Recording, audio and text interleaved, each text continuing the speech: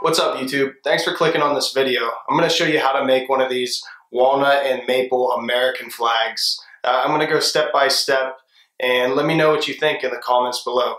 Enjoy!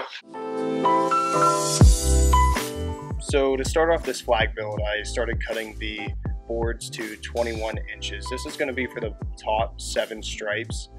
After that, I'm going to cut more boards to 36 inches in length, and that's going to be for the bottom 6 stripes.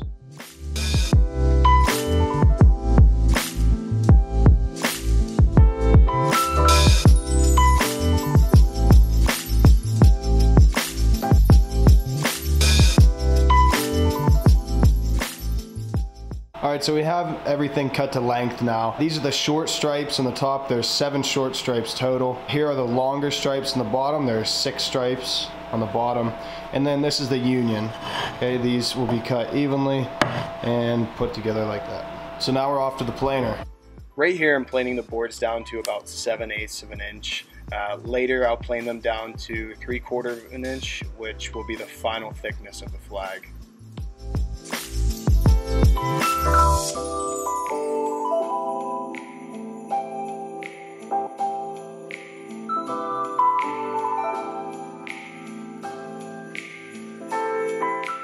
Right here I'm just truing up the edges on the joiner, and then after this I'm going to take them over to the table saw and rip them up to about 1.5 inches for each stripe.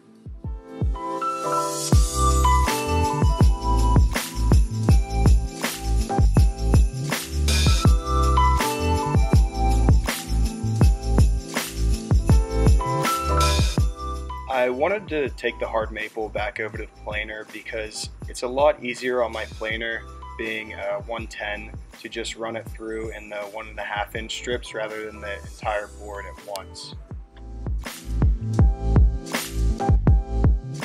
Right here I'm just cutting up each individual stripe. The top ones are 21 inches in length and then the bottom ones are 36 inches in length. So here's the union. I just butt jointed them and glued them up like that. I had to later chisel the excess glue and then join it over on the joiner.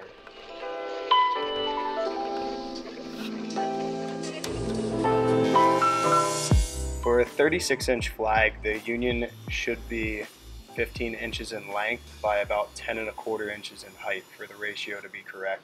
So right here I'm just ripping it up to the correct dimensions.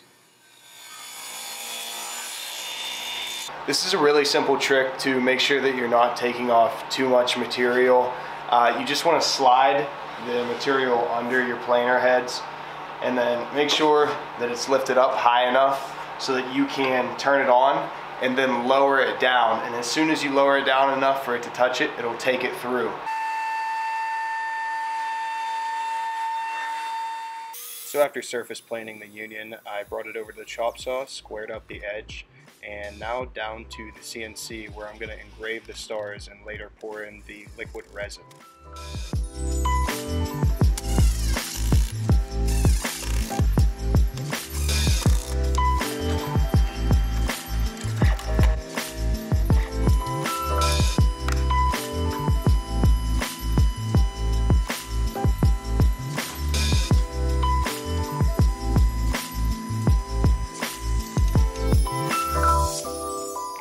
For this engraving process, I'm using a 90-degree V-bit by Inventables. I'm actually cutting it lower into the surface than it should be. That way, when I plane it down later, it will expose the crisp edges of the stars and not take away from the actual dimension that was there before. You'll see what I mean later.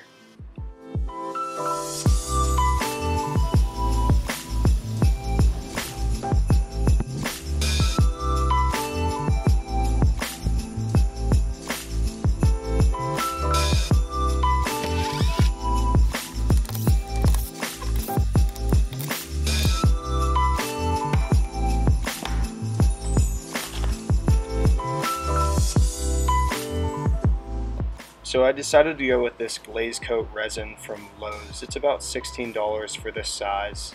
I got the pigments on Amazon. It came in a 24 pack, and I decided to go with the blue colored pigment for the stars here.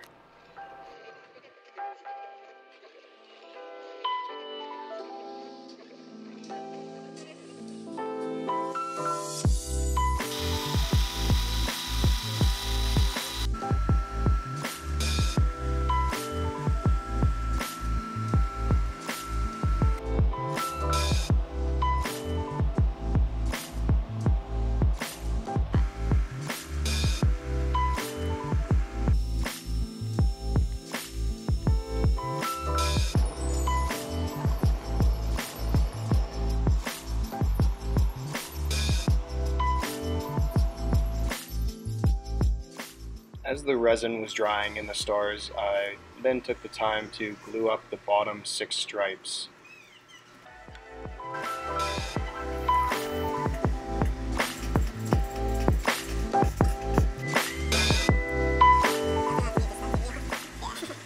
So a lot of these stars are actually raised up above the piece of walnut. So I'm going to glue on these really thin strips.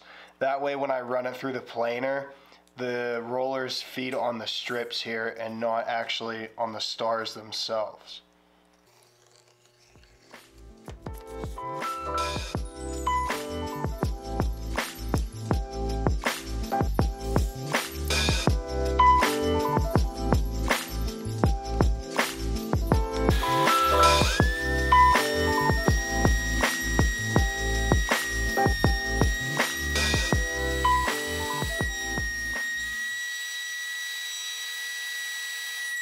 I've ran it through the planer a few times with the strips on the sides here. It's gotten down far enough so that it's hit some of the high spots on these pores, and it's taken off the strips here on the edge. Now I'm just going to go down a little by a little until we get these corners of these stars nice and crisp.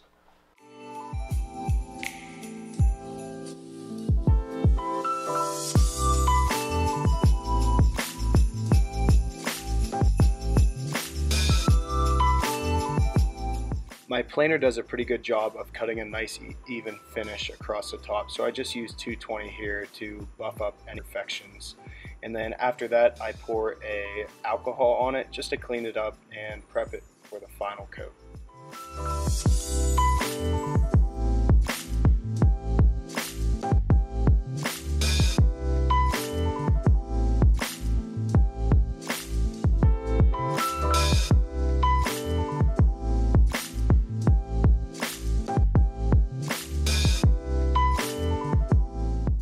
After pulling out my long stripes out of the clamps, I then go ahead and glue up this shorter stripes.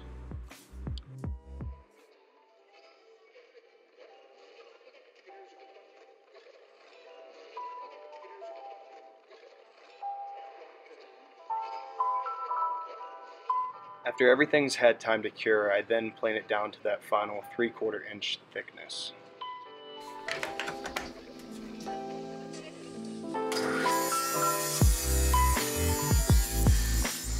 Right now I'm just squaring up the union along with the top shorter stripes, the 7 top stripes, and I'm going to get ready for that glue up.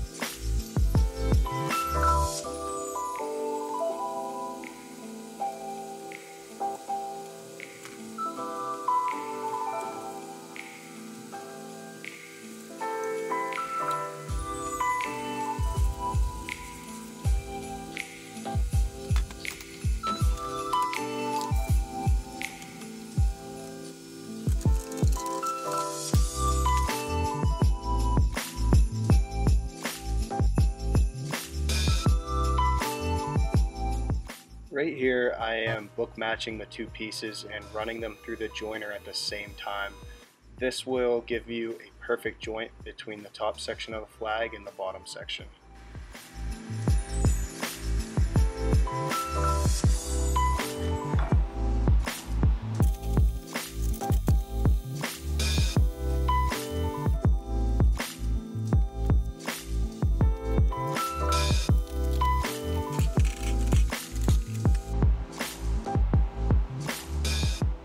Flag is finally dry, and now it's ready to take it over and do a little bit of sanding for the final finish on it.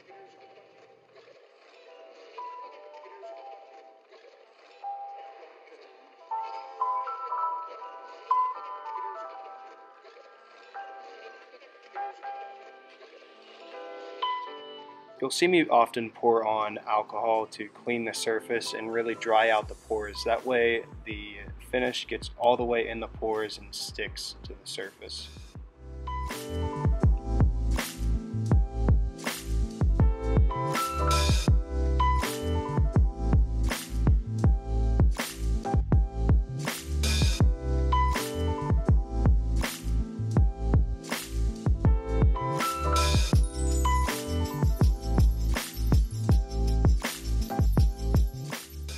I wanted to make the flag pop out away from the wall, so I went with a 1/4-inch chamfer to do that.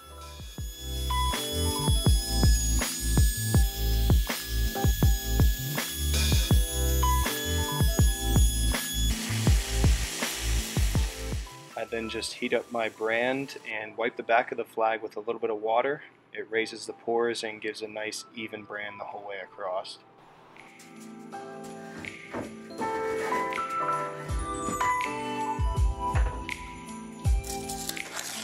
Right here I'm just making a maple raised panel bracket for the back of the flag to pop it off of the wall kind of.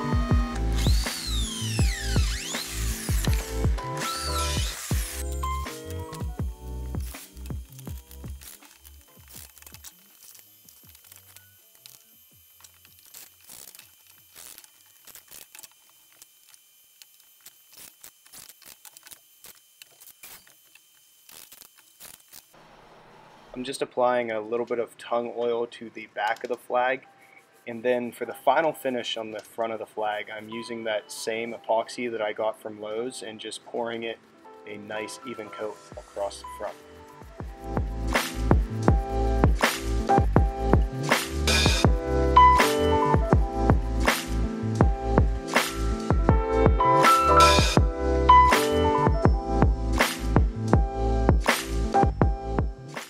It's as easy as it looks. Just dump it on, spread it out, and make sure to get the air bubbles with a torch where you see the white bubbles pop up. Just hit them once or twice and it's ready to cure.